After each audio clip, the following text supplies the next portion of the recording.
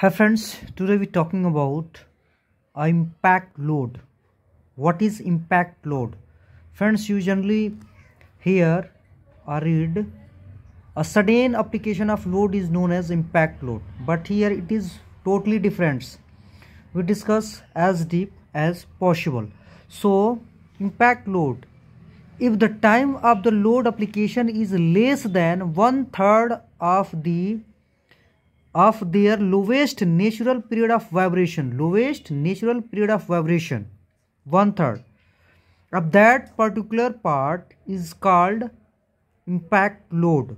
So what is its mean? We see here, friends, this is a body striking on this B body, and this B body rested on these two pillars.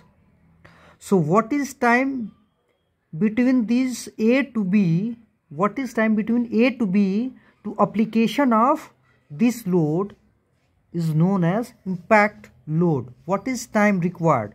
Friends, you see here, time period TP equals to 2 pi divided by omega n, where omega n equals to what?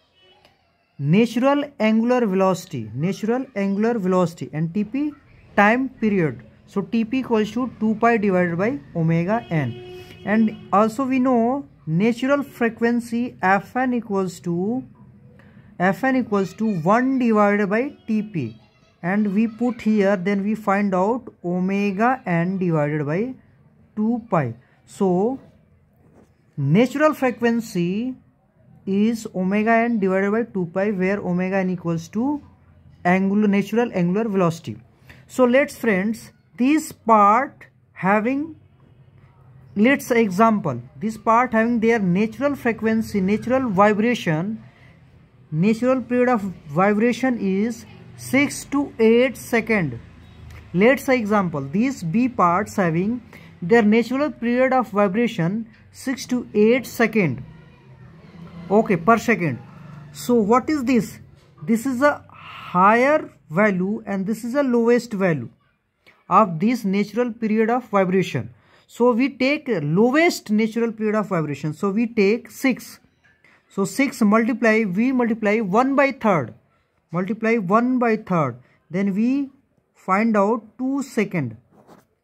Let's say example, so what is 2 seconds? What is its mean? If this A body strike on this B body, then between this time, between A to B time is a little bit 2 seconds.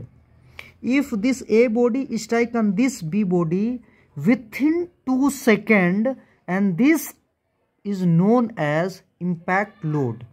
If this A body strike on this B body within 2 seconds, this application of load, this type of application of load is known as impact load. So I hope you clear about this. This is a simple example we take here. Unit is maybe interchange, so only we understanding we use to this unit. So thank you.